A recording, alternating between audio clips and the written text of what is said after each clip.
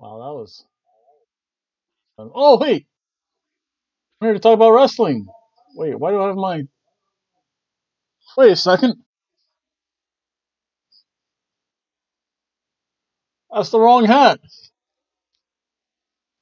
I'll toss that up there in the closet later. Again, hello and welcome to the Hobo and his Girlfriend Wrestling Podcast, wrestling show. My name is Hobo Tom. My girlfriend is currently on assignment somewhere. And that leaves me alone to talk about some pro wrestling. In fact, I'm here to talk about some evolution. And for the most part, it was an okay show. Had its high points, it had some low points. I know I couldn't find it. I have to find my other one. It's the Baltimore Orioles. But I believe the Boston Red Sox are now World Series champions, or they're up 4-1. And that kind of tells you how great the evolution was. The fact that I was going back and forth online between that and wrestling. I'd rather watch the World Series than some wrestling match. Wow, bad. Well, let's talk about some women's evolution. Again, this was WWE Evolution, the first all-women pay-per-view. And you saw my predictions. Ooh, let's see here. I have to figure out my predictions now. Let's see how I did. Let's see here. Ronda Rousey did win. I'll go through things very quickly. Rousey won. She won. They won. Baszler won. Let's see. I must tabulate. Because again, I have predictions. My girlfriend and I made predictions. I wrote these down. Let's see here. So, also have some show notes for next week. Next week, I'll get to next week a little bit later. But let's see here. Very quick in a rundown. There were 1, 2, 3, 4, 5, 6, 7 matches. Let's see. So it's out of 7. 7. I'm actually out of 6 for my girlfriend because they changed the match. Ooh, WWE. So I had Bailey. Your opening match. Your Trish and Lita defeated James and Fox, and I'll get into more detail soon. One for both of us. From there, they had the Battle Royal. I actually guessed correctly. It's so hard to do. But Nia Jax did win. Too bad. My girlfriend's pick was amazing. She wanted Nikki Cross to win. I would have bought her lunch dinner for a year. Nikki Cross won that. They didn't have that me. But then they had Io Shirai versus Toni Storm. Girlfriend got that one, so there's a mark there for her. They didn't have the UK Women's Champion. If they did, it was on a pre-show, and I don't think there was a pre-show. I don't know. That's just weird. That was one of their advertised cards. That would have been exciting to watch. Said Nikki Bella.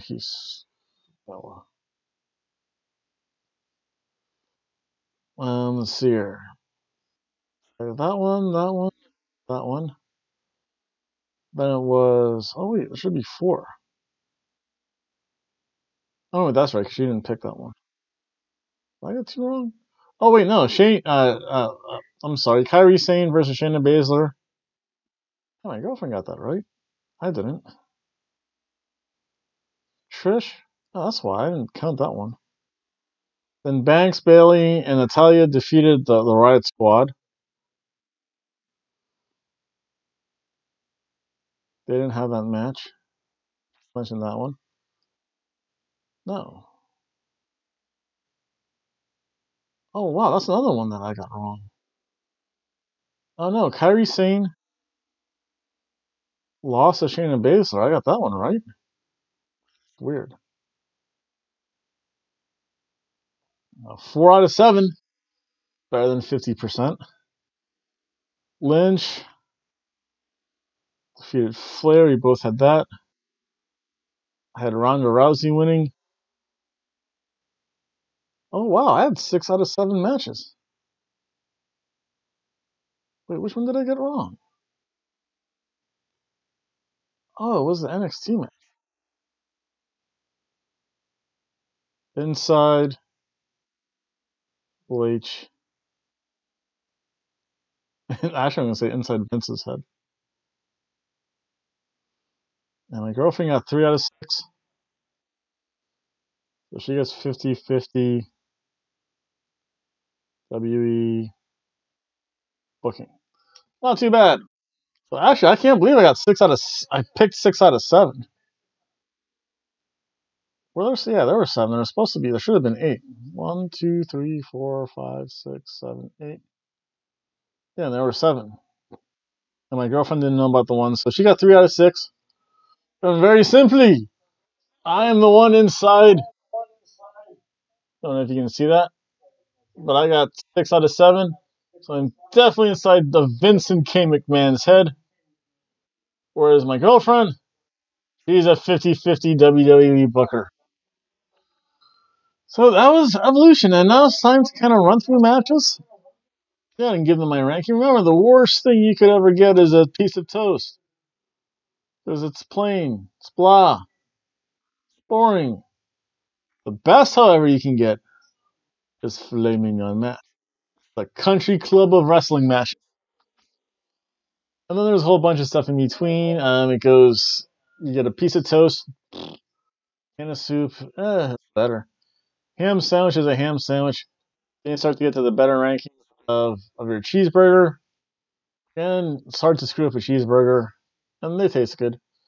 Of course, you have your surf and turf, and then, of course, filet mignon. Your girlfriend does it different.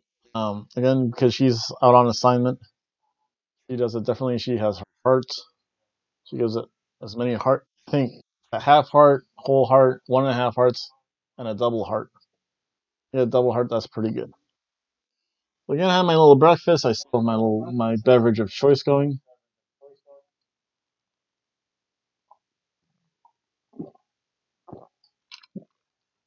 And then after this, I do have to get back to hoboing. My name is Hobo Tom. You're watching the Hobo and Girlfriend Wrestling Show on YouTube. Well, let's talk about some wrestling since that's what I'm here to do. Again, hooray, Boston. I think they're going to be World Series champions. Be really fun. And they're just that much fun of a team to watch. And kind of a childhood favorite between them and the Baltimore Orioles. Although once Cal Ripken left, and they started to go, you know what? I'm going back to Boston. Boston's kind of a fun sports town. So let's talk about the wrestling matches. The card was okay. I mean, there was nothing truly exciting. I think they had the NXT women wrestle in the WWE style, which kind of brought those matches on a little bit. I mean, they weren't bad. I mean, for a while, the NXT matches were with the exception of the one, better than the WWE matches. So the first match of the night, we have Trish Stratus and Lita versus Alicia Fox and Mickie James, and Alexa Bliss walked into the ring. I know there were things about Alexa Bliss having a concussion or like a broken nose. She looked fine to me. But let's give a little bit more angle for this. There we go. There we go. Again, I'm wearing my wrestling t-shirt. I do need one more. I just had to do my laundry. I pull this out of the laundry so it's a nice warm t-shirt. Well, let's talk about this match. They came out in a Halloween costume, especially Alicia Fox and Mickie James. It's not Halloween yet, but that's my own personal thing. For the most part, this was a face legend legacy spot fest. Lita and Trish Stratus are kind of wearing different ring gear than I remember them. Lita has mommy boobs now. So again, hey, one of the two undefeated is Father Time. Poor Fox. She just gets beat up. Poor Mickey. They're just there to take the loss. There were a lot of botches too. It's really horribly done. Again, very feeling for an opening match. It really didn't get me in the show. I think that took away from kind of the rest of the card because after everything else, I'm like, it's good. Again, it's one person's opinion. If you have a different opinion, you can feel free to dislike and comment, or you could even email at hoboandgirlfriend@gmail.com. Again, just to see what I'm saying, you can always subscribe. And if you do like what I'm saying, you can always like. So, that whole match, what was a can of soup match?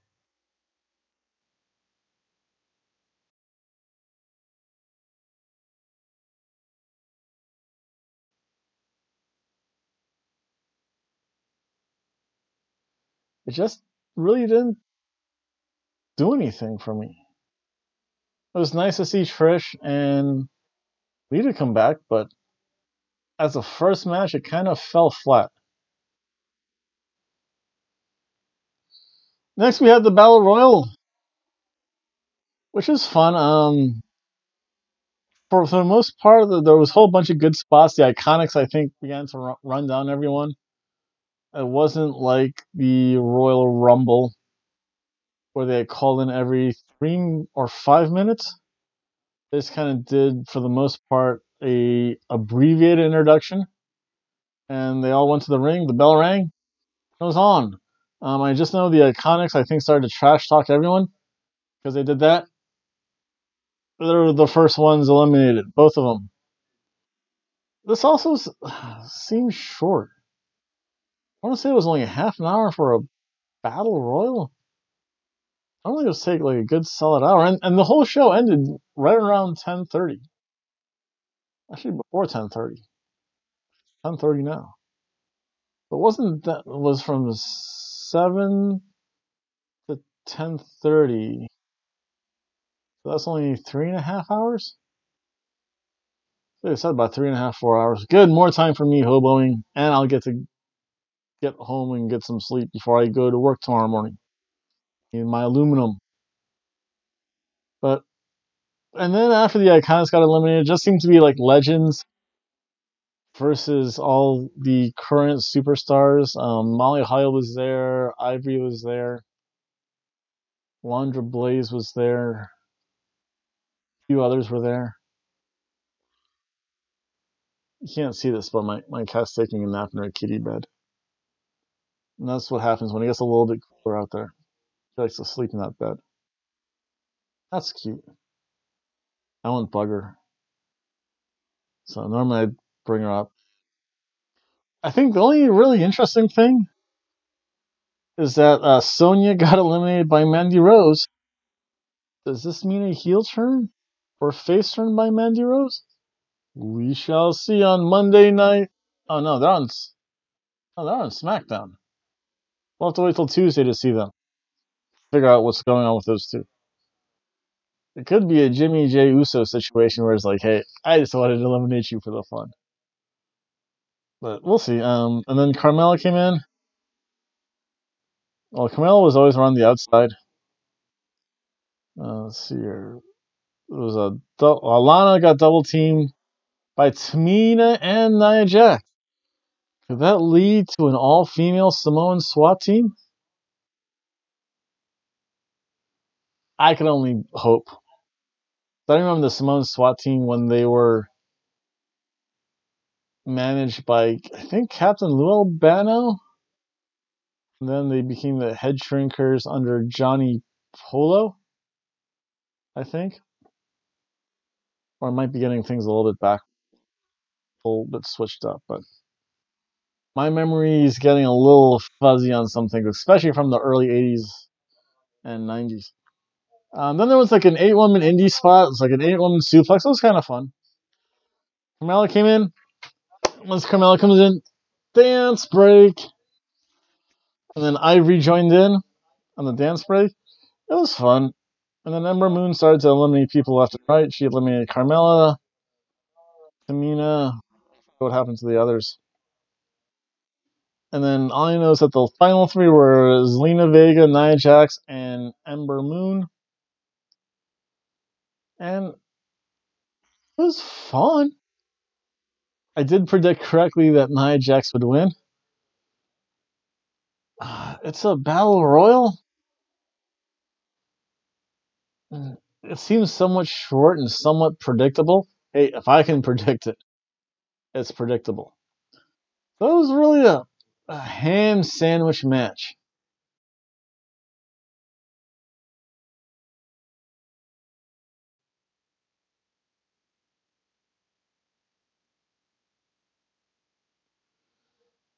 And then the next match we had for the NXT Mae Young Classic Finals, we had Io Shirai versus Toni Storm. Toni is really good. She's quick. She has an amazing ring awareness for only being 23 years old. I went, oh, happy birthday, Toni Storm. I forget if it was today or yesterday. She actually turned 23. Io Shirai, great drop kick. Gets the height, vicious. She has that explosiveness. However, Toni Storm is a master of the German suplex. Again, Io Shirai, she has that strong style. She pulled off a 619. A whole bunch of moves that I like, and both of them have really good move sets. It was a fun match. And again, they had their kind of feel-good moment with Triple H and Stephanie. Both of them got bouquets of flowers. Toni Storm, I think, got the Mae Young trophy. This was a fun match. It's a cheeseburger match.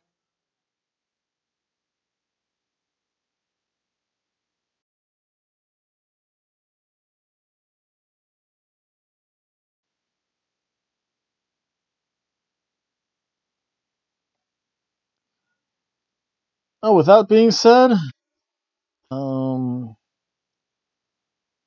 Iron Knuckle Shuffle. You know what? This OMFG moment goes out to you because you got copyrighted too by the WWE. We try on YouTube. I feel for you, my brother, from YouTube, or at least person in similar situation. So this OMFG moment goes out to you.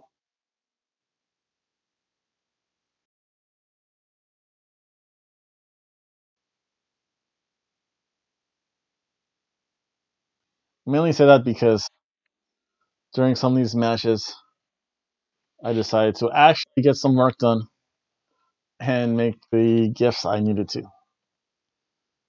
So I think I made it during this match. Next, we had the Riot Squad versus Sasha Banks, Bayley, and Natalya. And this was a good match. This was a good match. I think I gave it a better rating only because they did a lot of tribute moves. Liv, first of all, is a great screamer in the ring, so she makes it a little bit more fun. But again, the thing is, what's up with these Halloween costumes? Am I gonna have to wear a Halloween costume? I guess so. When I do the intro to my show, maybe I'll dress up as something. We'll figure something. But again, Liv's a great screamer. Then they're just coming out in costumes, trying to make it feel more important than the shows, I guess. I don't know. But again, they did the Heartline. Sarah Logan does need to use that headbutt though. That would be so cool if she did a spinning discus headbutt. Again, she stole Natty's moves of the discus forearm. Again, Sasha gets a hot tag. And Sasha should never, ever do a suicide dive. Ever! But she looks like she's going to kill herself. And by that I mean like just jumping headfirst into the concrete. It's not good, especially due to the fact that she has a bad neck. So Sasha Banks, no more suicide dives. You and Brie Bella.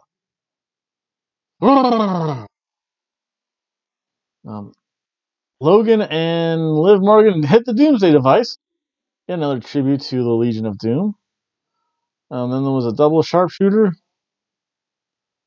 Liv's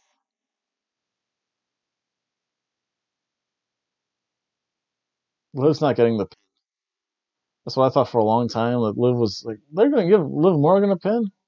Oh, she's eating the pin. And I want to say Ruby Riott actually ate the pin. I think from a frog splash again, a tribute to Eddie Guerrero. Rest in peace, my main man. Again, Sasha Banks, who said that she tried to style her wrestling after Eddie Guerrero, and has done a couple of Eddie Guerrero things. Frog Splash, and Banks, Bailey, and Natalya go over. It was a fun enough match. I've been waffling on this one. It should be a ham sandwich or a cheeseburger. I would have to go. My first feeling, it's gonna say this is a ham sandwich match.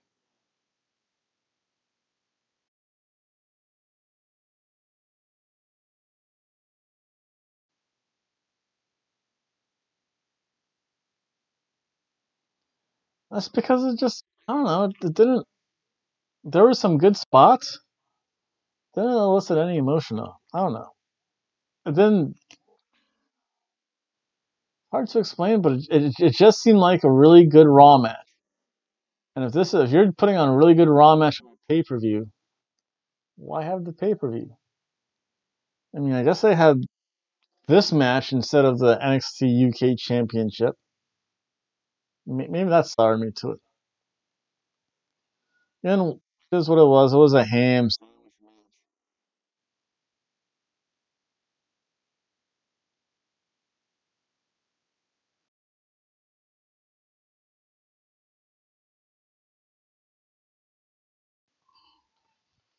Oh, they say you want an evolution. Oh, I've seen the video, and I gotta find my Boston. Back to wrestling. Again, I took a quick break. Boston still leading 4-1. World Series champion, baby. Oh wait, there's only one way to do baby. Boston Red Sox, baby. Then this leads us to the NXT Women's Championship, where you have Shayna Baszler, the champion, versus Kairi Sane. And Renee, I think, had the line of the night where I want to say she said, "This is women's wrestling." And this was a really fun, good match. I mean, Shayna's definitely the stronger of the two. Um, she's actually becoming a great wrestler. Kairi Sane had a crossbody though, from the top to the outside of the ring. Oh, that was awesome though. I mean, this was almost the match of the. This was actually the match of the night leading up to this. Leading up to this point, I'll get to that soon. But I mean, it was just fun. There was the Duke woman got hit by a spinning backfist by Kairi Sane.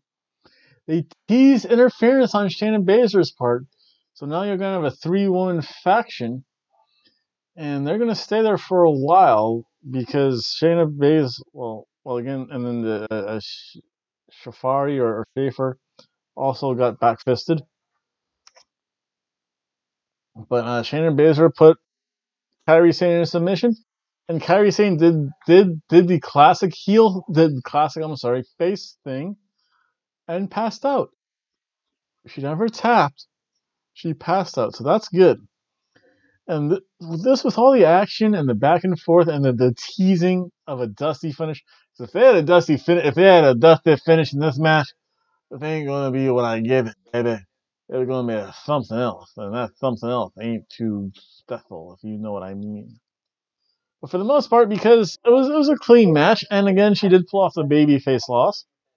This was a cheeseburger match.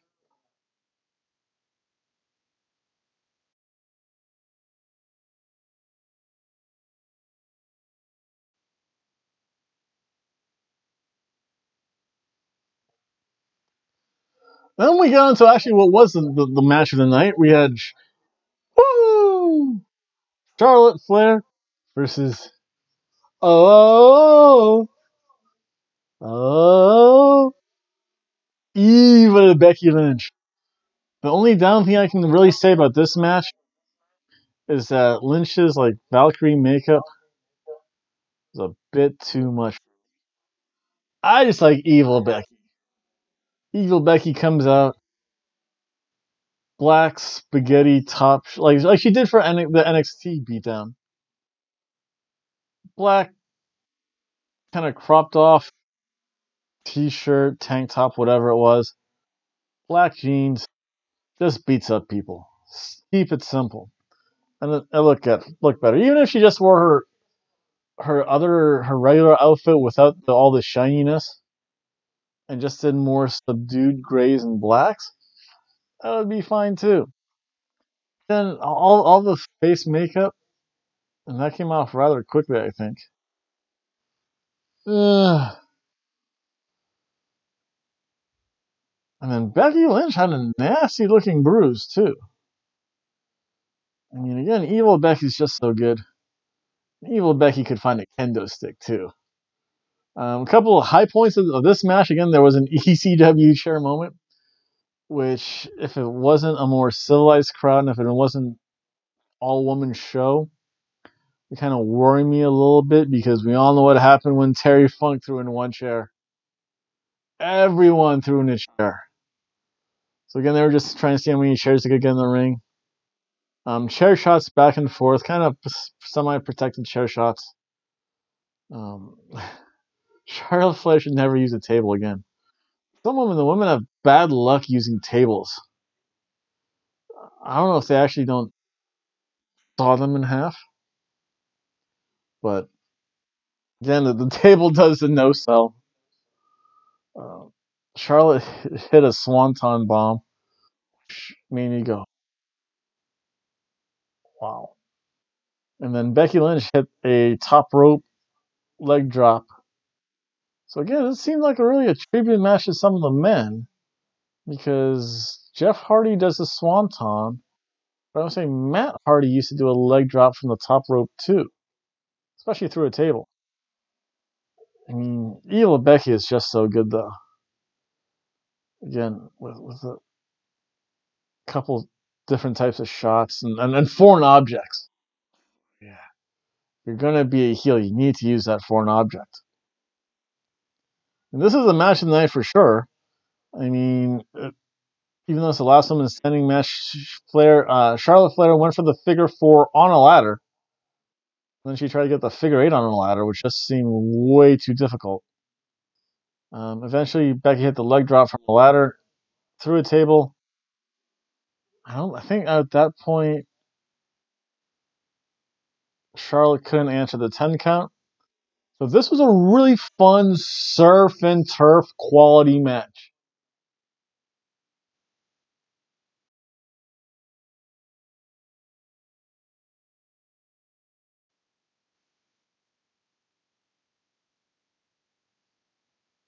And evil Becky retains. For a while, it seemed Becky tried to become good, trying to implore Charlotte, stay down, don't make me do anymore. Like, no, you can see her, you can see the conflict within her.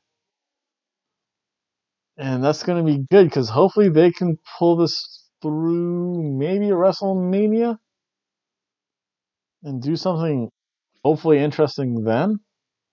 If not, definitely through the next big pay-per-view is Survivor Series.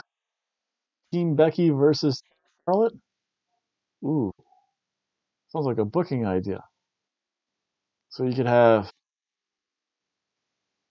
Charlotte's definitely going to have Charlotte, Sonya Deville.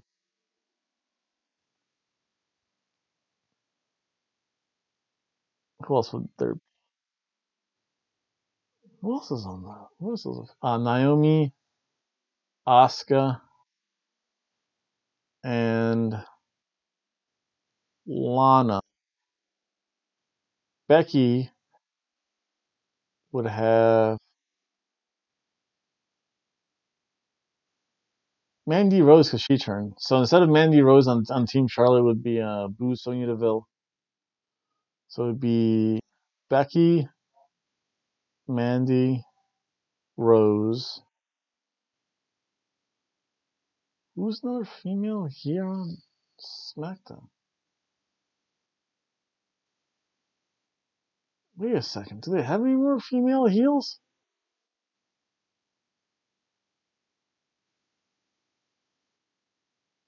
They don't. Wait a second. Who just Lana face? So that and three more people. Oh, the Iconics. There's four. I just call up a crazy Nikki Cross. Nikki Cross is the answer to all the woman questions. Well, which woman should win? Nikki Cross should win. Who should join Team Becky? Nikki Cross should join. That makes sense. Then, oh wow, that's again that was a surf and turf match of the night. So then we had Ronda Rousey versus Nikki Bella.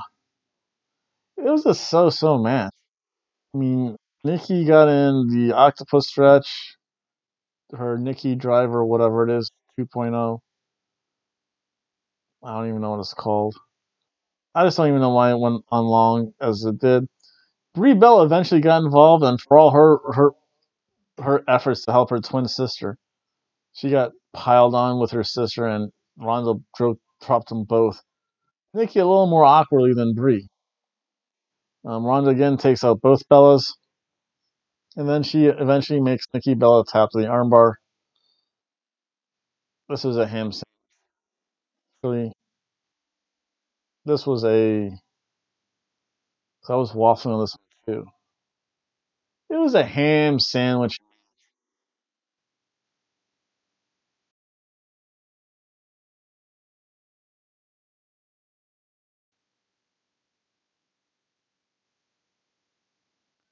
It wasn't really a can of soup match. It had a little more action. At least Nikki Bella got in some offense. There was a little bit of interference. It just went longer than I thought it would, and it wasn't overall compelling. But that's it. That was Evolution in a nutshell. And it was okay. Again, I managed to get inside Vince's head, whereas my girlfriend is now a 50-50 WWE booker. And the proof is actually in the handwriting because I actually wrote stuff down for a change. Again, I would like to thank everyone for watching. Some programming notes about next week. I think I'm gonna push behind. Well, I can still make my Raw video. So Raw might be posted Tuesday. The SmackDown and Mixed Match Challenge would still be posted Tuesday night. Again, it's a Halloween special on Wednesday. Thursday, you'll get our Crown Jewel predictions once we see what's going on at Crown Jewel. I'm going to post a little bonus video too with that Crown Jewel. I'm going to call it 10 Things to Do instead of watching Crown Jewel. And it's going to be somewhat funny. Friday will be the typical Lucha Underground day.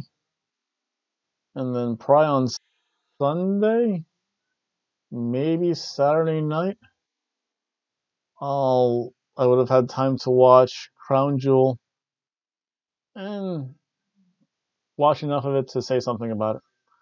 Again, I would like to thank everyone for watching. Please like, share, comment, and subscribe. And again, thank you everyone for watching. Again, Iron Knuckle, what? Welcome to my boat. I still have, I think, a little bit more than 60 days on my YouTube suspension too. YouTube's not like other wrestling promotions, or WWE, some of the other wrestling promotions. No, pretty strict. No, you can might as well videotape the whole Lucha Underground show. Impact's fairly lax. Triple A is pretty strict for some reason. I don't know about Ring of Honor. I don't know. Maybe I'll do something with Ring of Honor if they have a big pay-per-view or something. Again, I'd like to thank everyone for watching. Please like, share, comment, and subscribe. And World Series champion, Boston, baby! Have a good night. Bye.